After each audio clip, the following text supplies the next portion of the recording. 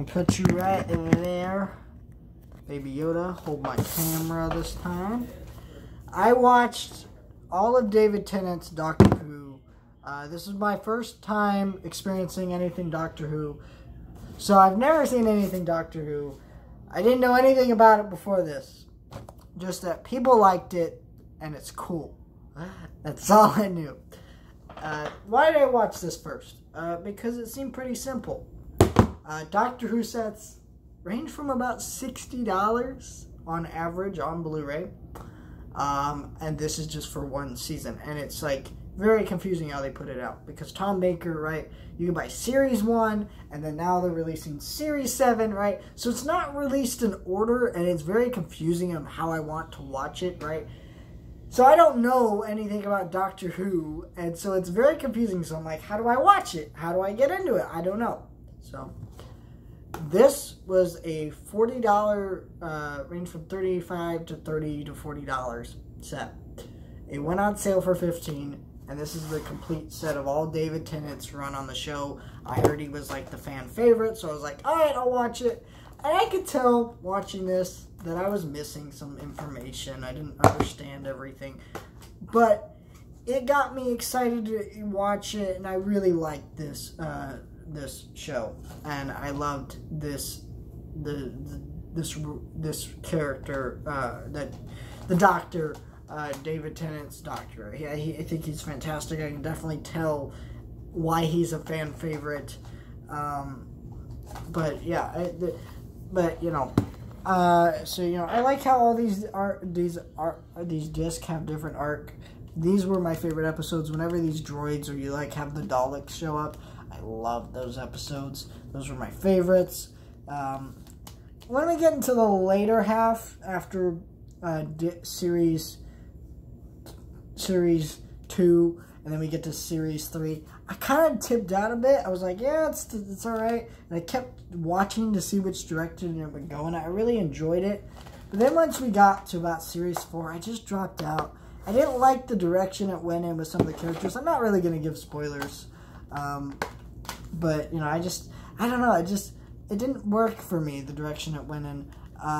You know, and then they wrap up. And then there's these specials, which I'm not sure how these fit in. I didn't like these because they're longer than the show, and I think the show episodes are already pretty long, and I enjoy them for the length that they are. So having these specials that feel like they're trying to be like bigger and more epic and with more special effects and stuff, because really watching this like season of Doctor Who, you could just tell that the effects were the worst part here. Like they didn't have money for it, and I've heard that's gotten better over time in like Doctor Who nowadays.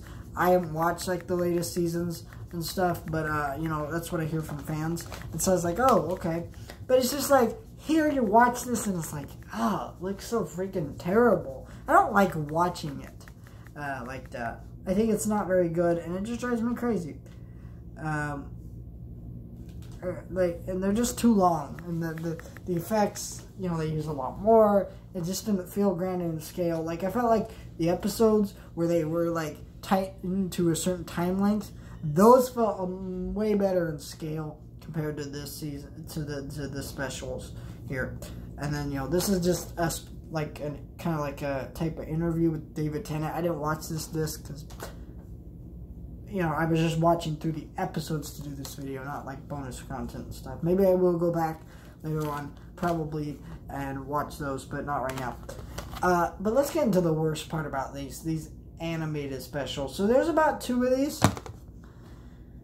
They're completely awful. They are terribly animated. They run like an episode of the show, but they're one of the weaker episodes of the show. And the animation is so bad that at times it makes it completely unwatchable to watch. And I really couldn't stand it.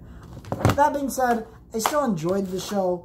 I still think it was a good show overall. I really like this character's run on the show. Makes me want to see more Doctor Who. But I don't know how long it will be for that, because really, this was a fluke. I got this on sale for $15.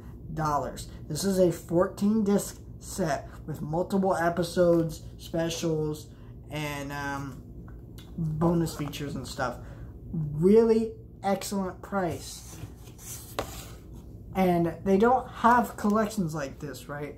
I can't look up Peter Capaldi Blu-ray collection and find all of his run on the show in like a nifty collection like this that I can get.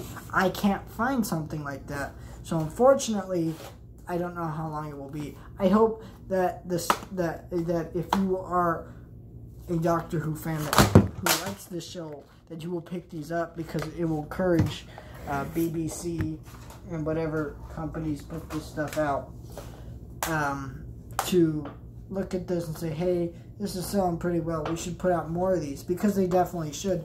These are really well designed. They're really easy to put on the shelf, and it's very slick and nice looking.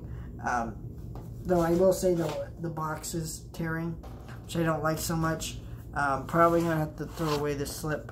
But the reason why is just because you have to pull these out, and they just are kind of crammed in here, and that isn't always the best thing for a disc. Like, it has to be like this, and so you're constantly rubbing up against the edge and bending it and stuff like that. It just does not do good on the actual thing, especially since when you're pulling it out to pull out multiple discs and things.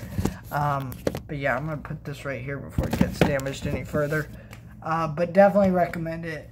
Doctor Who, I recommend checking it out, because if this is the quality of the show, which for most people I've heard this is the quality of the show, I'm definitely recommending it. But that was my experience watching Doctor Who. I just wanted to mention right here, I'm watching through the first six seasons of the Happy Days. Those are the only ones put out on DVD. I hope one day we get the rest. Probably won't happen. But I am on, so there are 4 discs in season 6. I'm on disc 3 of season 6. In fact, it's playing in the background right behind me, muted, so I don't get copyright claim. Because when there's like boring episodes like that, I just tend to skip past them, and stuff like that. There are certain episodes I just don't like. But yeah, I'm right here, and yeah, I'm almost to the end here of the Happy Days, and watching through the show, and then I will be watching some other things I need to finish. I got Muppet movies I need to finish that I want to have videos out for pretty soon here, and because I love the Muppets, and they got that new series coming out July 31st, so I'm excited for that. So I'll be watching through all those and doing reviews for those, but I'm working on a lot of stuff right now, and I'm happy about that.